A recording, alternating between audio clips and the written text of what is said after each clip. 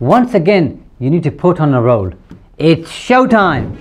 It's showtime. Do you feel you are lagging in terms of getting your hands on a great property deal? Because sometimes I have that thought. And that's when I tell myself, well, Shaz, put on your negotiator hat. And I must admit, it's no Sherlock look, but you should dress the part. Think of negotiating as an art form because, and here's the big reveal, it is. It requires practice and skill, and those two can go hand in hand. The more you practice, the more skillful you get. Well, correction, what you need are some savvy negotiating skills. Savvy. You're well on your way to becoming a negotiator once you prepare and gain knowledge. Let's look at how you can negotiate with sellers like a pro, because there's no other way to do it. First off, you must know your market. Do you know when it's a buyer's market, for example? That usually happens when there are more houses for sale than the number of people interested in purchasing them, or the number of people who are actually purchasing them. You can spot a buyer's market a mile away during economic uncertainty. For example, the early stage of, dare I say, the pandemic. People think it's best to not move during such times, so they wait for the dust to settle, and there's uncertainty, so people don't want to invest their money because they don't know what the future holds. And when that happens, properties can be on sale for a long time, and the buyer, as in you and me, has an open window to get a great deal, because somebody who's selling, who's motivated to sell, wants the money, so they'll negotiate and do a deal that works for both sides, hopefully. And on the other hand, a seller's market is when there are a multitude of buyers that are putting offers on any one particular property, and the seller has lots of choice. Therefore, the offers are going to be above asking price, because people have this habit of outbidding each other without actually looking at what the property is actually worth sometimes, and that happens more at auction than other places. And that's when you see a bidding war.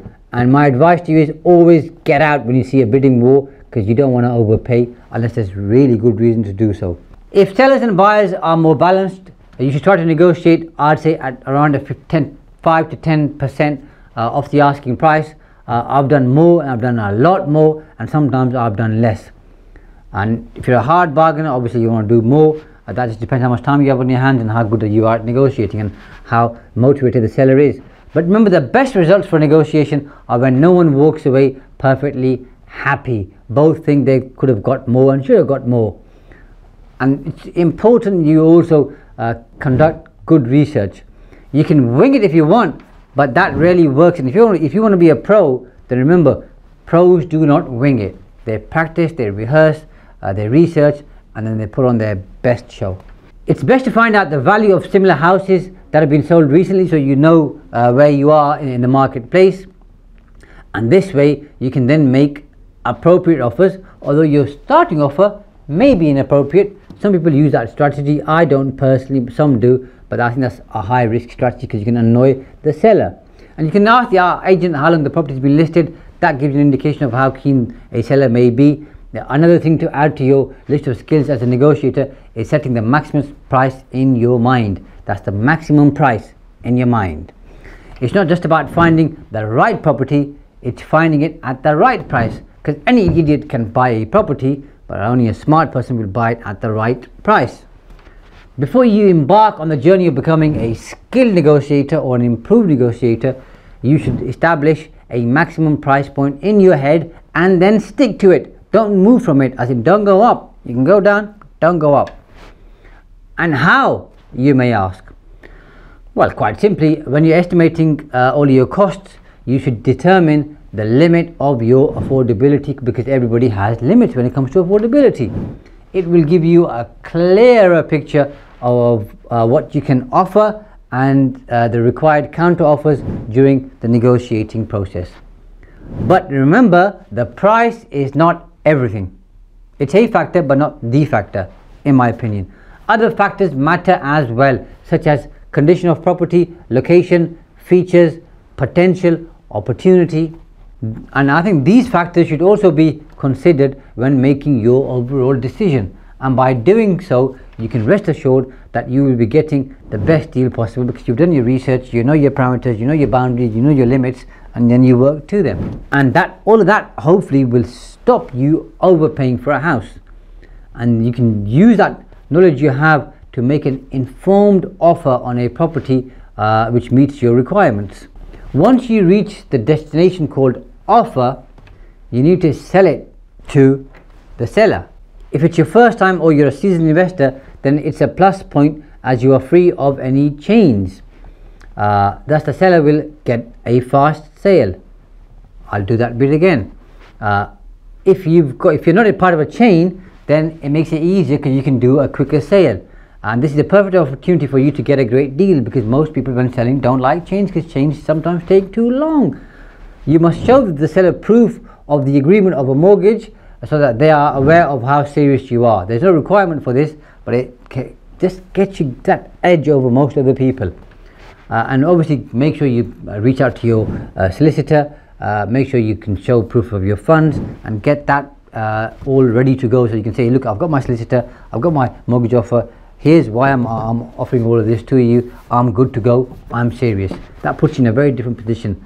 Next question that arises is, what steps should you take to make an offer on a property? The first step is formally making an offer, and that, as obvious as it is, some people don't know that. You need to communicate, if it's with an agent, to the agent what your offer is, and I always give a reason why. I think that's important to help people understand your train of thought. And estate agents are obligated to pass on that offer to the seller. That's part of their engagement and their terms. And don't give the offer just over the phone. You can do it initially, but follow up in writing. I think that's very important, because that just avoids any possible confusion, and it gives you clarity, and it also gives you some proof of what you did and when you did it. Next then, let them know your position. As an investor and a buyer, you are attractive to a seller because they know you're looking to buy stuff. Simple as that. Specifically, those who want to get rid of long chains and the possibility of delays, because let's face the fact, when somebody is selling, they usually want to sell their property quickly. And if you're a cash buyer, then hooray for you, because you can move swiftly. Everybody likes a cash buyer. Being eager to get a move on can help your case, because your goals are then aligned to a seller's goal. And now that a seller has an idea of where you stand, they can show their interest in your offer by entering into a negotiation with you. And if it's through an agent, then obviously the agent will do that part of the work, because that's what they get paid for, partly. A seller has an advantage in this case, as they have a professional negotiator on their side, because they're paying their fee. And if you want to level the playing field, then you can appoint a buyer's agent to help you out, especially if you're inexperienced. And don't think a seller's agent is your friend because they're acting for the seller, because that's the person who's paying their fee. Forget that not. Once your offer has been accepted, make sure you ask them to put a sold board and take it off market. This decreases the chances of possible delays, disagreements, other people putting offers in, all kinds of silly stuff happens, and I've seen quite a bit of it. I haven't seen it all, but I've seen quite a bit of it over the last 20 years. You should also consider insurance as a buyer. Either party can pull out of the agreement before they exchange contracts, and remember that. Let's talk about opening negotiations. The first rule of any negotiation is to start at a sensible stage. Some will say low. I think start at a sensible stage, and that sensible stage is based on your research for what you think is a good number. Likewise, a sensible rule of thumb to remember is between 5 to 10% lower than the asking price, but like I said, that's just a rule of thumb. Go lower if you can. Usually an agent lets you know if any bid trumps yours. Whether they tell the truth or not, I don't know, but you need to suss that out and read between the lines. But it gives you an opportunity to make a second bid if somebody else has offered a higher amount. You can then go for a third bid if you want to proceed by entering into basically a fight, so to speak, with some other seller who you don't know whether, even if they exist. The only condition you go above the asking price is in the rare circumstances that you want that home desperately. This is the investment of your dreams. You've been waiting for it, you really love it, you fall in love with it, it works for you, maybe you're going to live there, go for it. But as an investment property, I don't think you should make that mistake. Also, it's best to remain calm and polite. No point getting frustrated or emotional, because that gets you nowhere, it gets you upset, and you end up doing silly things. You can play hard to get, but don't become impossible to get, because that's going to lose you deals. Again, you need to find a balance. By that I mean stay realistic, logical, pragmatic, because that's when you're at your best usually. If a seller appears desperate to you, then you should not seem too eager. Don't have that big smile on your face and start doing star jumps in front of them or in front of the agent, because that gives the game away. You can skip the estate agent and go straight to a seller to negotiate if you prefer, but don't do it if they have an agent, because I think that's quite rude, and it's not the way we do business in the UK. And it's going to be harder to do so anyway, and you might end up killing the deal, because the agent will say go to somebody else because this guy's trying to, or girl's trying to cut me out, so I'm going to lose my fees. And most agents are good agents, and they want to seal the deal, and they'll try and do what they can because they want to get paid, and if they don't do a deal, they don't get paid. Simple as that. So you're all singing from the same song sheet. Side note, if other things are thrown into the mix, do not get sidetracked. Stay focused. Staying focused is extremely important, especially when negotiating, and those are the ways you can become a ninja negotiator, slashing your way through high prices by being sensible, smart, pragmatic, doing your research, not putting in stupid silly offers, trying your luck, knowing where you stand, and then putting in an offer that meets that particular requirement. Until next time, where I show you how to survive if the machines take over, and yes, they are going to take over very soon, and you are need to be ahead of that.